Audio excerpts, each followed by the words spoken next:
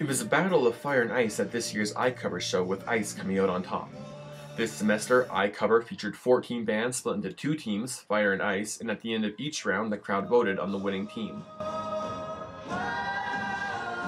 Songs that were performed ranged from the Pokemon theme song to 2 different renditions of Adele's Skyfall. Performer Haley Crabe explains what she loves most about ICover.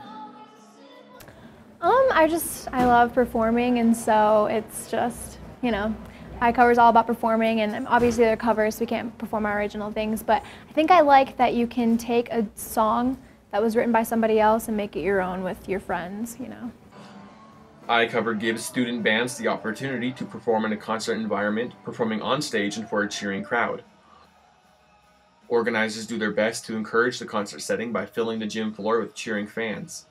Senior Royce Robinson tells us what he thought of the show. This is probably my 3rd or 4th time ever being here. This is my 8th semester, and so we were out on a date, just got back from dinner, and she said she had never gone, and it was awesome. We had a great time.